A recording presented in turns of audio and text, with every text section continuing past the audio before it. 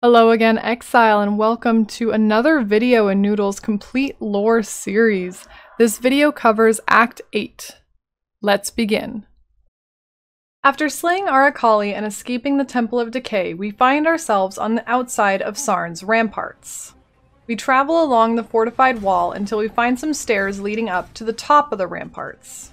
From here we can enter the Sarn encampment.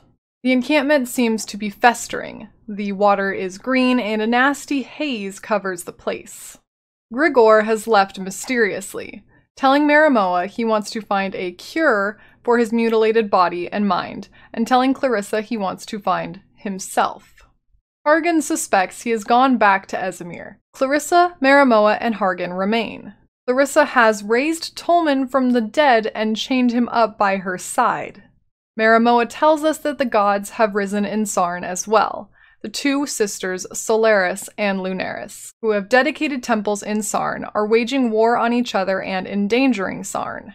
Hargan tells us that a hag has appeared in the sewers, and he strongly suspects it's Doedre Darktongue. Sin also senses and smells her presence, so we head to the sewers to find her. Unlike Chevron and Malagaro, we had not previously encountered Doedre before we meet her in Act 4, guarding Malachai's organs.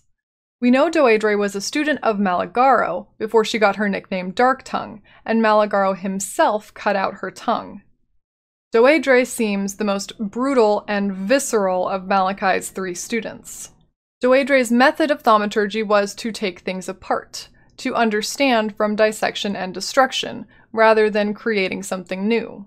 Fun fact, there's reason to believe that Doedre's work was primarily creating virtue gems with curses, as implied by her own skills and items dedicated to Doedre. Doedre's manifesto gives some insight into why Doedre's spirit returns to the sewer of Sarn. She writes, "Peel back the skin, for there are secrets in sinew, mysteries in muscle. Plunder the intestinal fortress, reach deep into bowels of power." The esoterica of kings lies not in the mind, but in the beating walls of bloodied heart. Other than her interest in people's insides, it is not clear why Doedre appears in the sewers, unlike Chevron and Malagaro, who have clear ties between their life and their location of reincarnation. As we travel deeper in these sewers, we find Doedre's cesspool, which sounds just lovely. Inside, we battle Doedre. Doedre seems to be a shapeshifter. She looks much different than her form in the belly of the beast, where she was a bloated, floating, wrinkly toad witch. Now she is thin, flabby to the point of being grotesque, and much more agile. When we successfully slay her, Sin comes to collect her soul. We now have the three spirits we need to revive the beast. The sewers sprawl all over the city, and from here we can go either towards the Solaris Temple to the east, or the Lunaris Temple to the west. We'll head out to the east, towards the key, and Clarissa's romantic quest. Clarissa has plans to revive Tolman from his zombie status to normal resurrected human, using an ancient artifact from the time of the first Emperor Veruso, called the Ankh of Eternity. Clarissa believes that somewhere in the key, the Ankh has been hidden, and she has set up her own resurrection site for Tolman once we've found it. The Ankh of Eternity is indeed hidden in the key. The Ankh is a thaumaturgical artifact supposed to revive the dead. Emperor Tarkus Veruso's wife, Kiara, died giving birth to their son. In Veruso's grief, he used the Ankh on her. By all accounts, Kiara was brought back from the dead with the Ankh. Even though Veruso has locked all the artifacts of Val thaumaturgy in the depths of Mount Veruso, he turned to this thaumaturgical artifact to resurrect his wife. Clarissa believes that with the Ankh and the correct Asmirian ritual, she can revive Tolman. When we bring Clarissa the Ankh, she begins the ritual. Shockingly, Tolman does not resurrect cured and happy. He is aggravated and monstrous, and we slay him before Clarissa's eyes. Sorry, Clarissa. Clarissa laments that Veruso must have hidden the Ankh not as a valuable item too powerful for others to use, but because of its horrible effects. Hopefully, Clarissa will leave Tolman's body alone this time. To get to the Solaris Temple from the key, we must travel through the Grain Gate. The Grain Gate was a landmark of the Purity Rebellion. Emperor Chittis had been hoarding food for his Gemling legionnaires and elite loyalists. Victario, the people's poet who helped High Templar Vol create unrest among the citizens of Sarn and utilize the sewers as his hiding place, knew Chittis was storing food in the grain gate. To draw attention away from where Vol would engage Sarn in the Purity Rebellion, Victario told the starving people of Sarn about the food in the grain gate to inspire riots and draw guards away from the attack. The grain gate is near the slums and the marketplace that we explored in Act 3. Now, in this grain gate, we find some remaining legionnaires who appear untouched by the effects of the cataclysm. Malachi was aware of the radius of influence of Emperor Chittis's heart gem. Emperor Chittis Perandus had a virtue gem implanted above his heart, to give him thaumaturgical powers, but also to link him to all of his gemlings and have influence over them. That is why, when Mayor Ondar stabbed Emperor Chittis, many of the gemlings died, and were subsequently risen as the Undying by the Cataclysm not much later.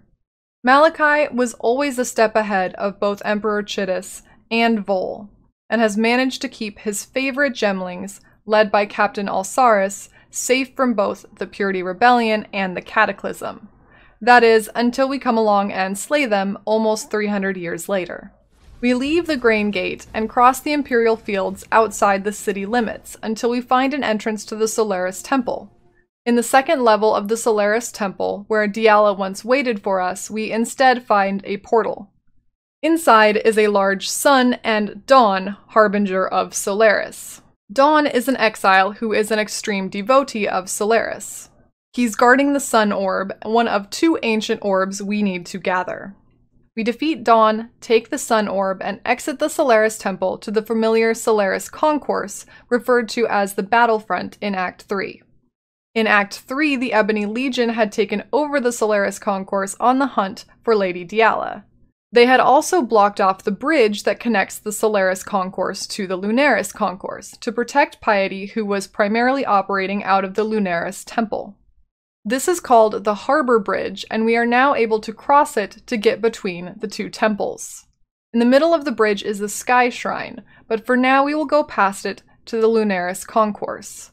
In the Lunaris Temple, where we once fought Piety, is a moon and Dusk, harbinger of Lunaris, another exile gone sycophant. We defeat Dusk and take the moon orb. Before we battle Solaris and Lunaris, we go out to the Lunaris Concourse, which connects to the bathhouse. If we had gone west in the sewers, we would end up in the Grand Promenade. We did not explore this side of Sarn in Act 3. The promenade was, quote, a favorite walk of noble lords, and in fact we find it haunted by one notable lord now. Mayor Ondar, the man who betrayed and stabbed Emperor Chittis for the Purity Rebellion, is an apparition wandering here, notably with a dagger or short sword in hand. The bathhouse was where many notable elite of Sarn would go for more sinful pleasantries than walking. Hargan has told us that inside the bathhouse is a valuable heirloom he would like us to steal for him, called the Wings of Vastiri. The Wings of Vastiri is an ancient item made of gold, the highest symbol of office for the Mariketh, held by the Sekima of Sekimas. Hargan has a thing for collecting historical artifacts, it seems. The last time these Wings of Vastiri were in the hands of the Mariketh was during Sekima Asenath's reign, the Sekima before Deshret. The Eternal Empire was driving the Mariketh out of their lands in the Vastiri Plains, and this effort was headed by Hector Titusius, the one who Deshret turned into a Roa saddle.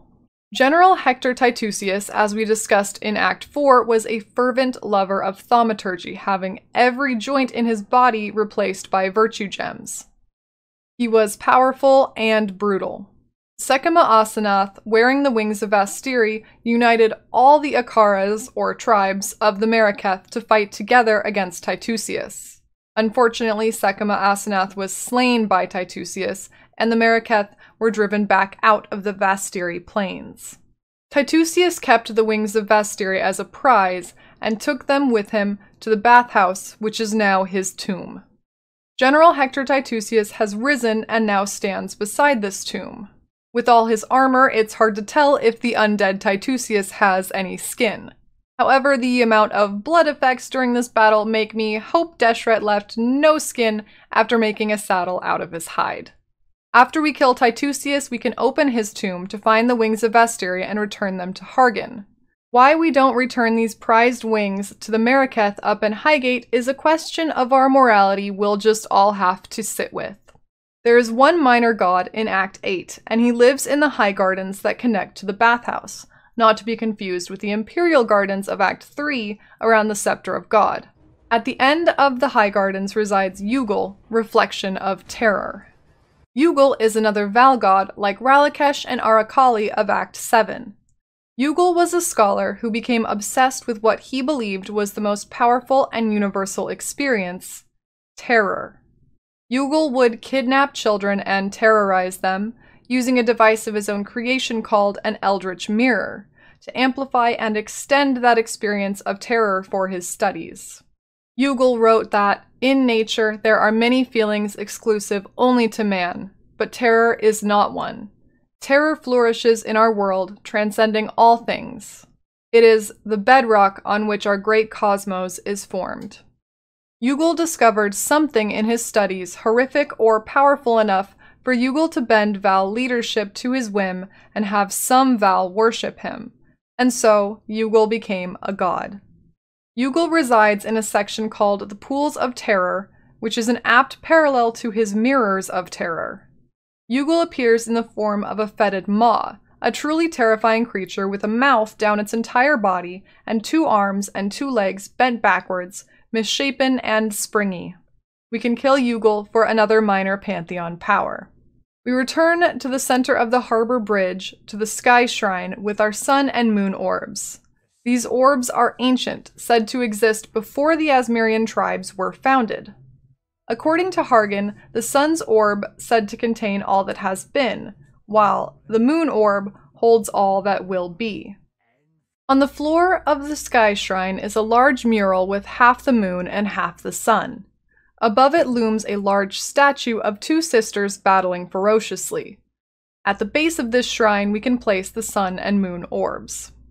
Solaris and Lunaris are Asmiri gods, and the oldest gods besides sin and innocence that we have encountered so far. There is an Asmirian creation myth that Solaris and Lunaris were able to control the sun and moon respectively. Solaris was thought to guide the sun across the sky with threads of shimmering gold, whilst Lunaris sought the wax and wane of moon with a sickle of purest silver. They were twin sisters who ruled together over the ancient Asmiri for a time. The exact timeline of the following events is unclear, but during Solaris and Lunaris' rule, a trickster named Tangmazu was able to turn the sisters against each other, leading the sisters to wage war on each other for the rest of time. Someone wearing a gray mask, presumably Tangmazu, masquerading as Lunaris or a Lunaris devotee, captured Solaris and imprisoned her. Her flames were quenched, her life laid bare. While Solaris was captured, Lunaris ruled on, alone. After many days, a devotee of Solaris named Kulrik found Solaris deep beneath the earth and freed her. Solaris came back to Earth and captured Lunaris in flaming nets, vowing to repay her kin in kind, blinding Lunaris with a sharpened blade, chaining her up and locking her in a cage. Solaris then slaughtered all of Lunaris' devotees, then turned on Lunaris and demanded she tell the truth about Solaris' initial capturing, torturing her as she drew her confessions, but Lunaris spoke not a word to her sister Insane. Lunaris was rescued by her last devotee, Kulina, who hid Lunaris away so she could heal. Lunaris was not aware of what had happened to Solaris and thought Solaris had simply gone mad, but was urged by Kulina to wage war in turn against Solaris. Since then, Solaris and Lunaris have been at war, separate entities forever in battle. However, in Act 3, Grigor does tell us that the Eternals revered Sun and Moon as the 2 eyes of their god, the right eye judging Solaris, the left eye merciful Lunaris. So even in their war, they are often worshipped together. It's hard to pinpoint why Solaris would believe that Lunaris was behind her initial capture, or capable of doing that. We know it was Tangmazu who captured Solaris, but his motivations are also unclear. It is probable that the Grey Mask was associated with Lunaris in some way. But previous to this incident, the two had ruled together and were seemingly very close. There is a 3-part story told by the captured souls to upgrade Soul of Lunaris in our pantheon that I'm unsure is related but may play some part. In this story, Lunaris has a sickly child, who she drowns in the ocean as a mercy, as the boy couldn't be healthy until he was silent, clean, and still, in Lunaris's mind. The Asmiri tribe that Solaris and Lunaris ruled together put Lunaris on trial for this murder, but her fiery sister fought in vain to defend her. This means this incident must have happened before the capture of Solaris, as Solaris still loved her sister enough to defend her before their people. However, the story implies Lunaris does go a bit mad from this incident. I'll quote the entire 3rd section. But Lunaris refused to admit any wrongdoing. She'd saved her child, had she not? He was safe now, buried beneath the dirt. Conviction gnarled around her fragile mind, and in her pride, she rose to seat a deathless throne. The term deathless throne is a phrase referring to immortality, but it's an interesting choice in the context of Lunaris and Solaris continuing to rule after Lunaris had killed her own son. Perhaps murdering her own child and seeing nothing wrong with it put a seed of doubt into Solaris's mind, so that it seemed possible Lunaris could betray Solaris. Clearly, Tangmazu's Grey Mask was used to implicate Lunaris, or at least her devotees, but for Solaris to believe it was possible, there had to be some seed of doubt. Tangmazu was able to succeed in turning the sisters against each other. When we place the sun and moon orbs at the base of the statue depicting Lunaris and Solaris fighting, they burst to life. For a moment, the two battle each other, still compelled by their eternal war. Then they take turns battling us, and we defeat them both, ending their eternal struggle. We now have Solaris and Lunaris as major gods in our pantheon. On defeating the sisters, we can travel out to the aqueduct leading to Highgate, which is now flowing with blood. Thank you for watching. It's your boy Noodle. If you're enjoying this series, consider liking this video and subscribing. Check out the rest of the series in the playlist below. I'm taking a quick hiatus from Twitch, but thank you to all my patrons supporting this video series, and feel free to leave any questions in the comments below, and until next time, stay sane, Exile.